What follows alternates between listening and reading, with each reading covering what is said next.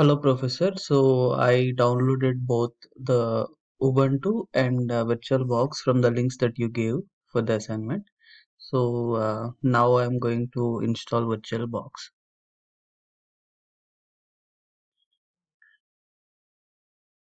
Yes.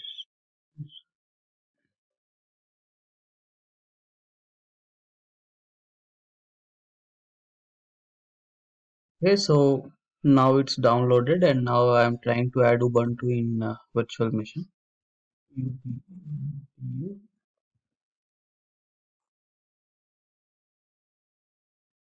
Linux, and I'll leave this like that. And then I hit next.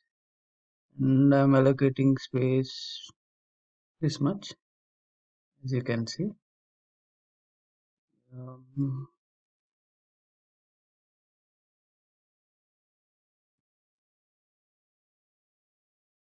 okay, create virtual machine disk. Next, dynamically allocated.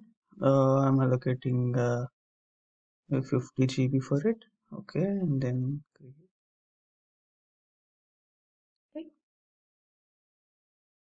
Okay, now I'm going into settings and then basic settings. I'll leave the same. Advanced, these two I'll change to bidirectional. And then description and all these I'll leave as it is.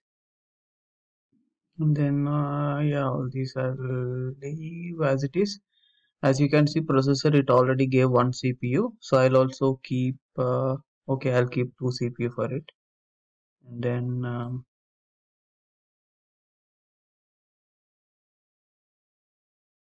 display, I'm gonna leave all these as it is.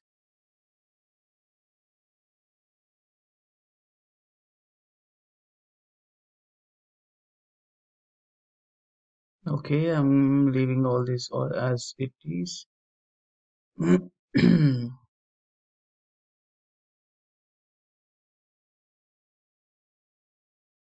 Okay, so now I clicked on the storage and I went into this empty and I'm clicking on this disk file and I'm clicking on choose a disk file, and now I'm going to the location where I downloaded my Ubuntu in the downloads Ubuntu, and then click open. Okay, yeah, and now I'm starting the Ubuntu.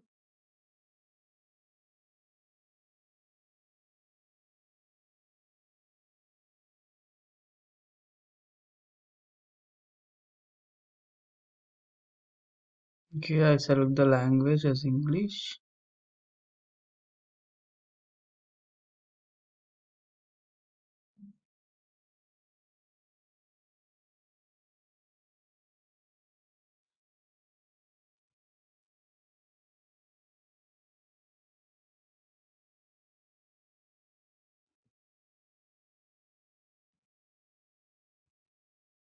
Okay, so now the Ubuntu is installing in the virtual server, so I think it will take some time. Okay, so now selected language is English and I'm clicking on install Ubuntu and continue, and then yeah, I'm leaving this as it is. Continue. It's loading, it's taking some time.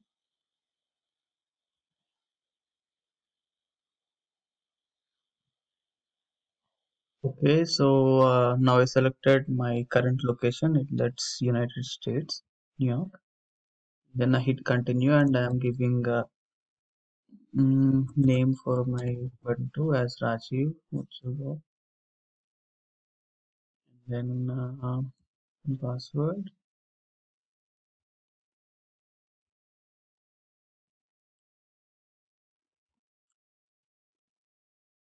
Okay, and then I hit continue.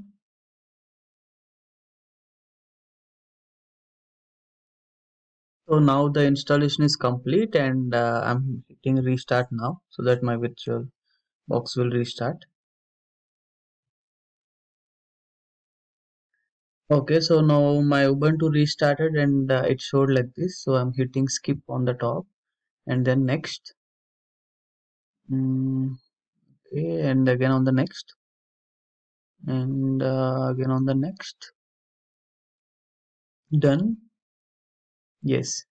So okay, so now my Ubuntu installation is complete. Okay, so now as the Ubuntu installation is complete, I'm going into the terminal to install LAMP server in the Ubuntu. Okay, so I'm using this web page as the reference to install LAMP server on the Ubuntu. So I'm following the steps that's given here.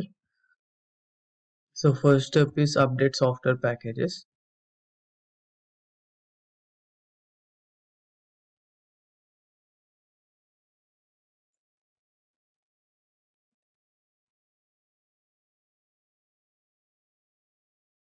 Okay, so next I'm going sudo apt upgrade.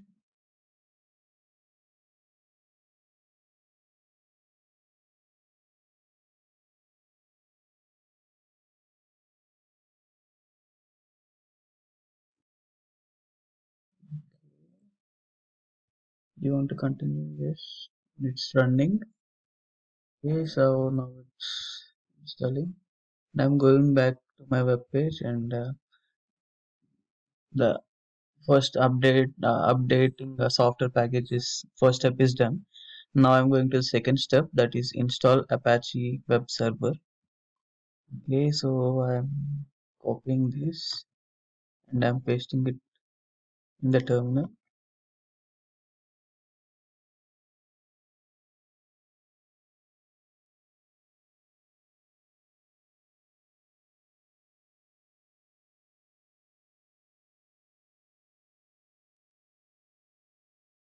Okay, so it's installed and I'm trying to check its status, Apache status.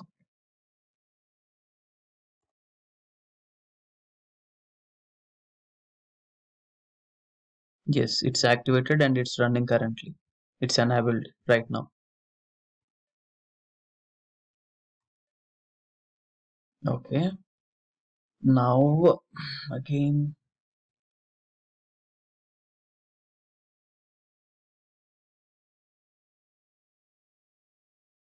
it's running. So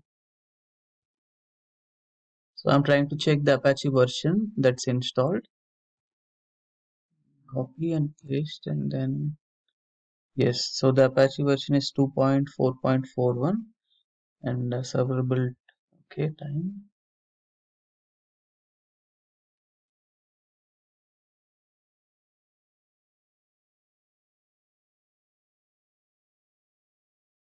So I'm copying this 127.0.01 in the web page and I'm checking. So yes, the Ubuntu default page it works. So it is done. The Apache 2 installation in Ubuntu is done right now.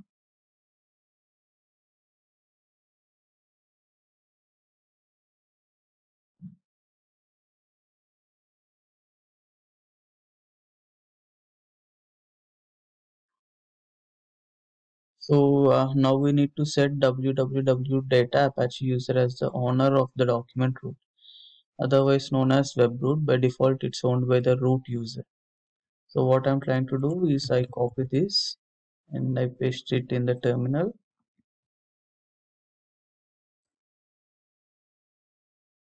Okay, so sudo chown. Okay, this is the sudo change owner.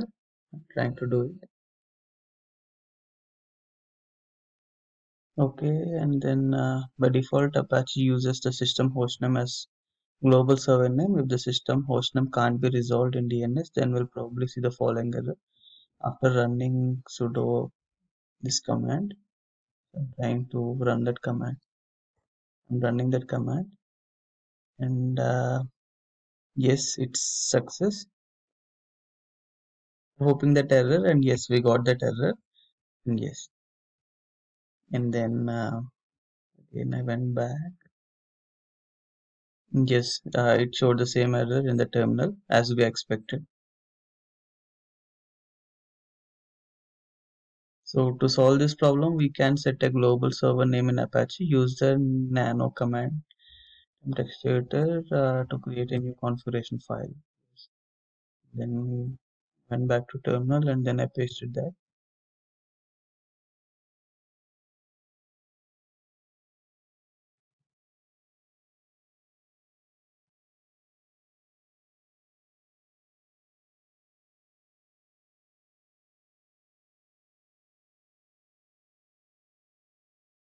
Okay.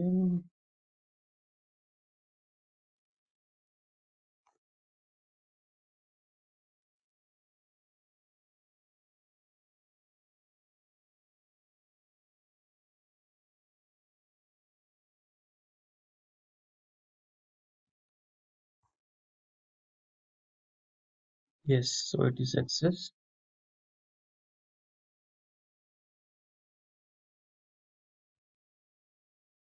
So I copied this command and I'm pasting it in the terminal to enable the configuration file.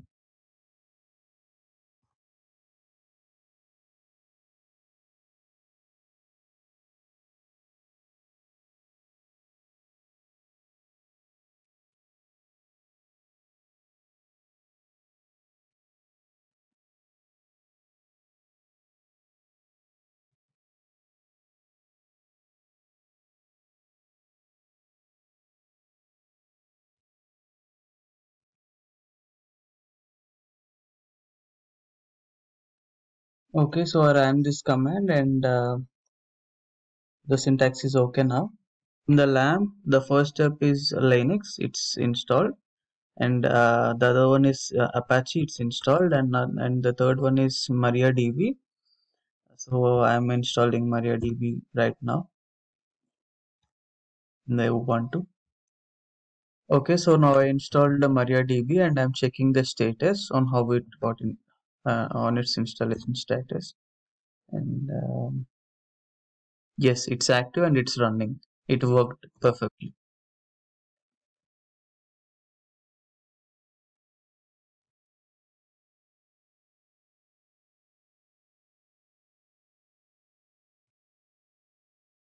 Okay, so next what I Okay, so to automatically start MariaDB at the boot time, I'm running this command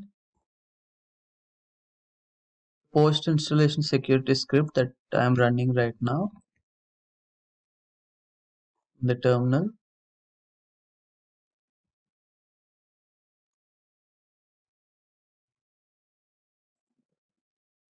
Okay, it's asking me to change the password and I'm entering the new password.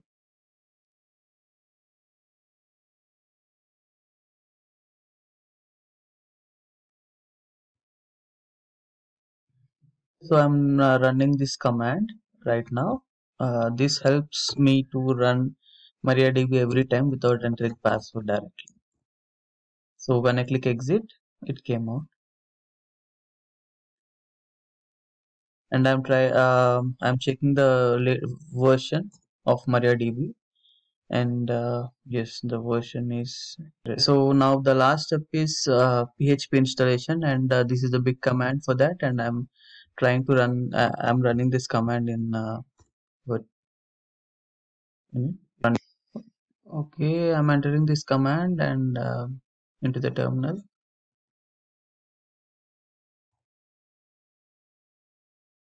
already enabled. Okay, running these commands in the terminal again. Okay,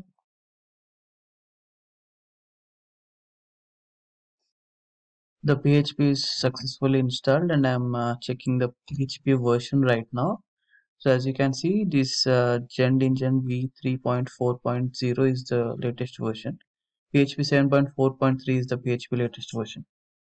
Set the PHP and it worked. Ubuntu in the VirtualBox and then the LAMP server in the Ubuntu. Thank you.